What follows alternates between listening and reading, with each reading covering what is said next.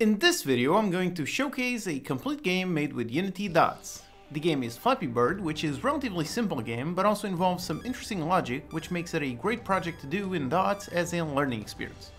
This video is more of a showcase, but let me know if you'd like to see a dedicated step-by-step tutorial on any of the systems. Alright, let's begin!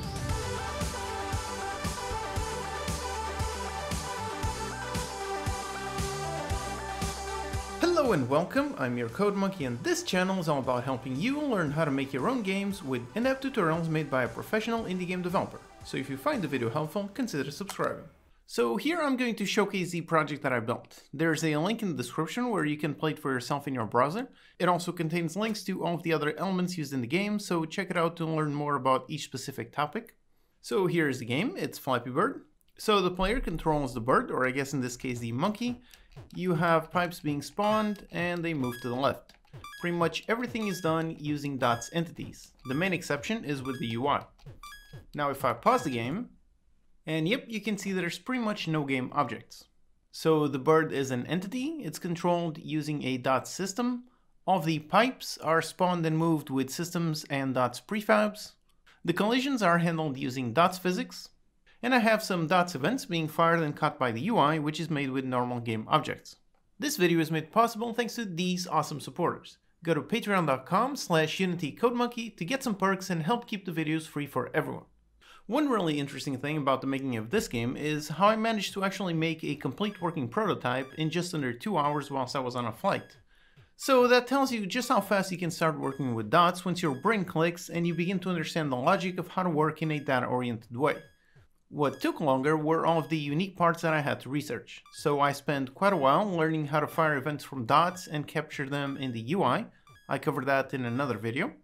I also had to learn how to handle changing scenes and cleaning up the dots world, and how to construct physics shapes, which led me to learn about Blob assets, which I also covered in another video. As I said, this video is more of a showcase, so I'm going to play the game and show an overview of how it's set up. But let me know in the comments if you'd like to see a dedicated step-by-step tutorial on each part of how the game was made. Okay, so let's look at the final result. It's the game Flappy Bird, so I'm sure you're familiar with it. The player controls a bird, or in this case a monkey, and the only input is just jumping. The bird is always falling down and the pipes are always being spawned and moving. The goal is to keep jumping and avoiding the pipes. As I pass over a pipe, you can see that the score increases. You can see in the UI it's showing which is my current score. Now the more pipes that I pass, the harder it becomes. You can see the gaps becoming tighter, which makes it more difficult. And if I happen to hit a pipe, yep, there you go, there's a UI showing the current score, the current high score, and some buttons to retry or go back to the main menu. So press retry and it loads the starting scene, and here I go again. Alright, so this is the core gameplay loop.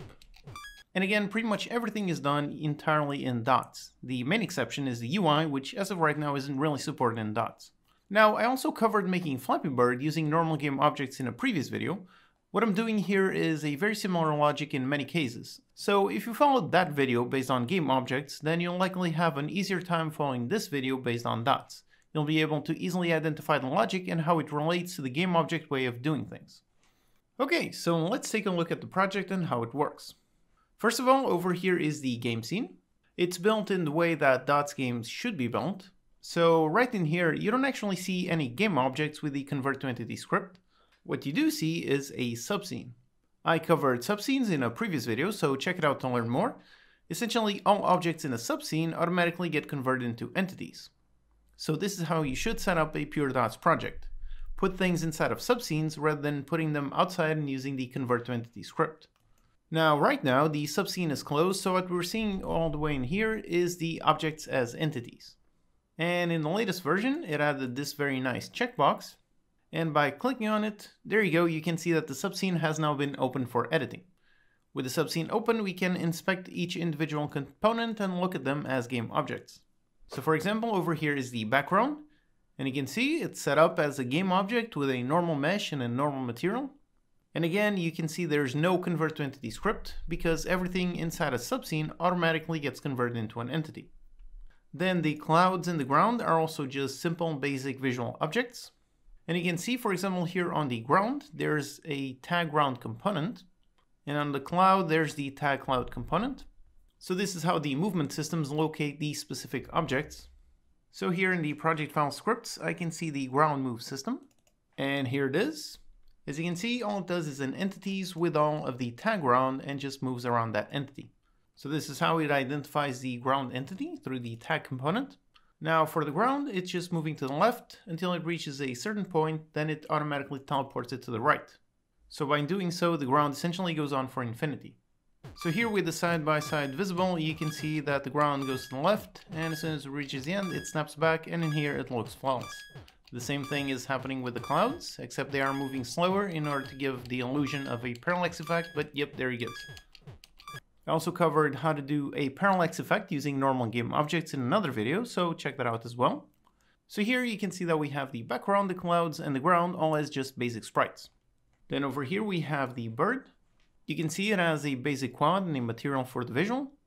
Then we have a simple tag to identify it, physics components to handle our collisions, and finally a move speed authoring component. So this is how the bird actually moves up and down. You can see that the component just has a simple float 3. Then over here is the input system. All it does is it listens to the spacebar and sets a value on the move speed component.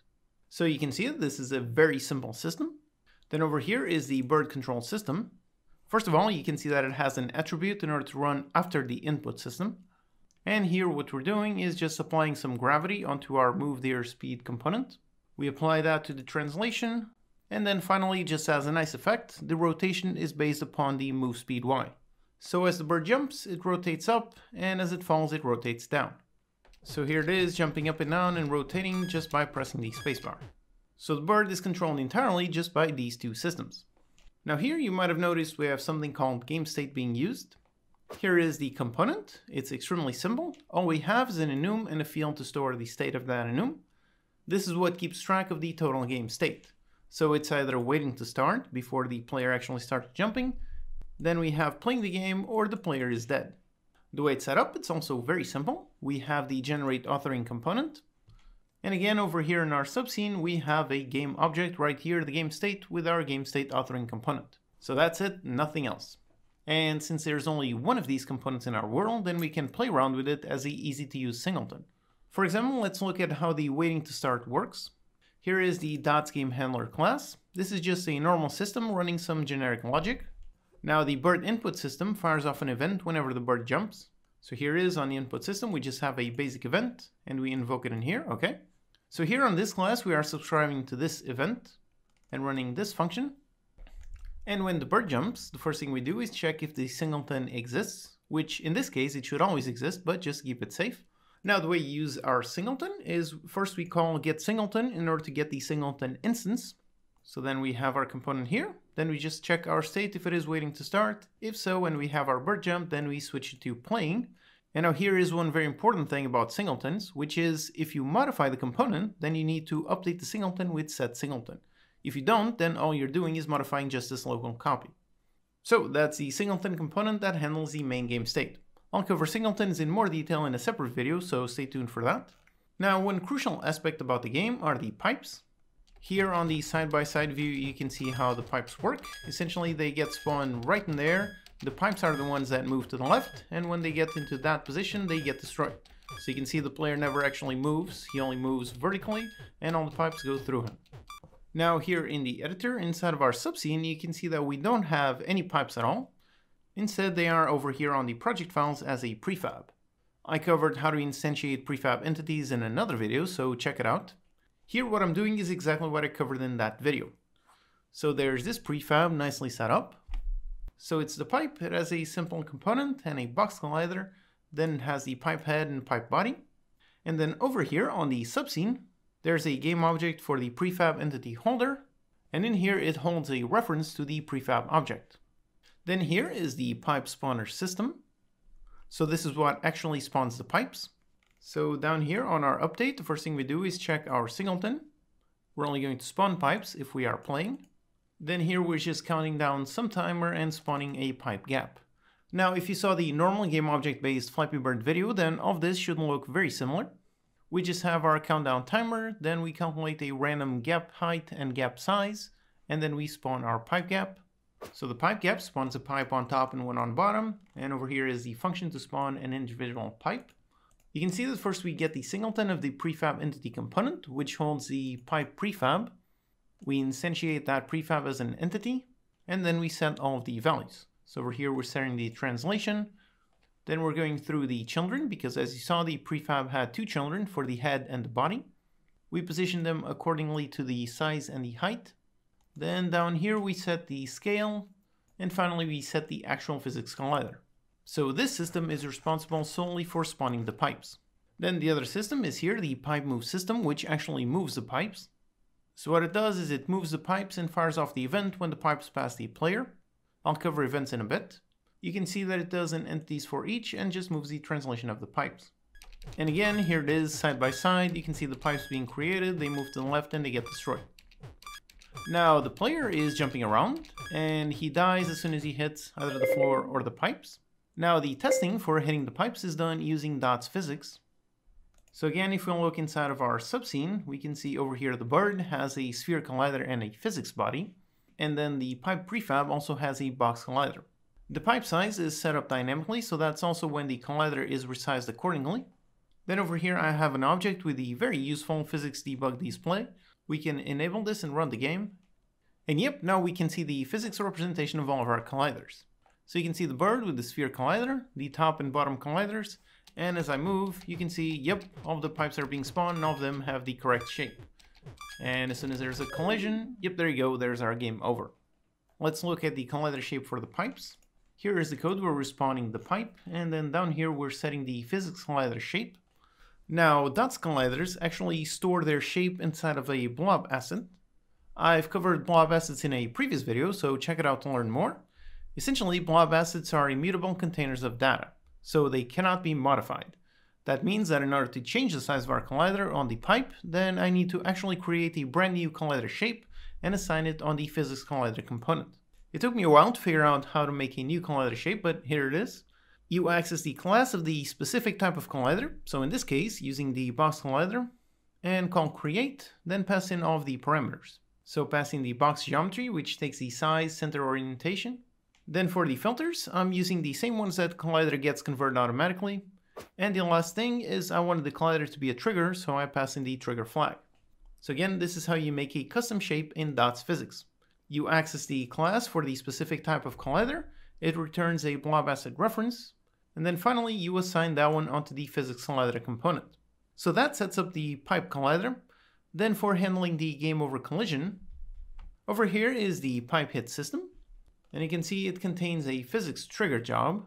Now I covered dots physics triggers in the Getting Started with Dots Physics video, so check that out to learn more. Essentially there's this job looking for collisions between the bird, the wall, or the pipes. And if it finds one of those collisions, then it fires off this event. Now one very tricky part that took me several days to research during the making of this game were events. I covered normal C# events previously, and if you've seen several of my videos, then you know I use events constantly. They are excellent for helping keep your code clean. But events are also object-based, so that makes them very tricky when working with data-oriented code. After a lot of research, I managed to come up with a way to fire off C# events from dots code. I covered that in the dots events video, so check it out to learn more. The underlying logic is somewhat complex, but I managed to build these super nice and easy to use classes to handle events. For example, over here is the pipe move system. So this is where we're firing off the pipe passed event, which then gets used in order to calculate the score. So here we define the event, as well as a simple event component. Then we construct our dots events object. And then down here on our update, first we grab the event trigger. This is the struct that is safe to use inside of the entities for each. And then inside the entities for each, we use that trigger in order to trigger the event. And afterwards we capture the events and we fire off the normal C# event. So then the UI can hook into this and display the current score. So this class took a lot of work to make it, but by now it's really nice and really easy to use. Again, check the full video to see how this works. The pipe hit system here is checking for events in the exact same way. It has the C# event with its component. And then when we have the iTrigger events job, over here we are triggering our event. Now listening to the onPipeHitPlayer event is the game over. So that's handled here on this class. It goes into the world, grabs the pipe hit system and subscribes to the onPipeHitPlayer event. And then here it is, that function. So you can see that it updates the game state singleton in order to set it to dead. And now the way that I control the rest of the game state is by either enabling or disabling various systems. So here it is, this function that handles a whole bunch of systems and just sets the enable to either true or false. So when there's a game over, all of these get set to false. So for example, the pipe spawner system doesn't run, so it's not going to spawn any pipes. The bird control doesn't run, so it's not going to move the bird, and so on. And when we have the waiting to start, then we set them all back to true. Again, dots is still in development, so I'm not sure if this is going to end up being the best practice, but in this case, it works just fine. And here on this class, we're also broadcasting a onGameOver event. So this is a normal C# event, which is being caught by the UI. So here in the editor, there's the UI set up, and over here is the nice GameOver window. It has GameOver window script, and over here is the GameOver window script, and down here you can see that when we have a game over, we show the window, play a nice sound, and showcase the score. So this is pretty much exactly the same as it was in the GameObject-based Flappy Bird project. It just listens to the GameOver event and shows the window. Now the UI is the main thing that is still done using normal game objects. So in the editor you can see it set up in the canvas with normal game objects, everything just normal as usual. So all of them are based on game objects, and all of the scripts are listening to the state of the world through dots events. Right now there's no built-in way of doing UI in dots, but using this approach works pretty great. Now lastly, one thing I could have done in dots but didn't was the sound. I haven't been following the progress of sounds in dots, but I'm pretty sure the Megacity demo was using it, so it's certainly possible. Now the sound in this game is handled using normal game objects. So as I jump over here, you can see a game object with the sound object being instantiated and then destroyed. So as I go through the pipes, yep, there you go, it spawns and gets destroyed. So just a normal game object with a audio source. But technically, you could also use dots for the sound as well. Okay, so here is the complete project. It's a fully working game and almost entirely built in dots. Doing this project was a great learning experience for me to really put dots to the test. I look forward to doing a more complex dots project in the future. Maybe something like a massive RTS could be fun. Either way, here is a complete project that you can inspect for yourself to see how dots is already very usable for making a complete game. As I said, this video was more of a showcase of the entire project. Let me know in the comments if you'd like to see a dedicated step-by-step tutorial on a specific system used in the game. This video is made possible thanks to these awesome supporters. Go to patreon.com/UnityCodeMonkey to get some perks and help keep the videos free for everyone. As always, you can download the project files and utilities from UnityCodeMonkey.com. Subscribe to the channel for more Unity tutorials, post any questions I have in the comments, and I'll see you next time.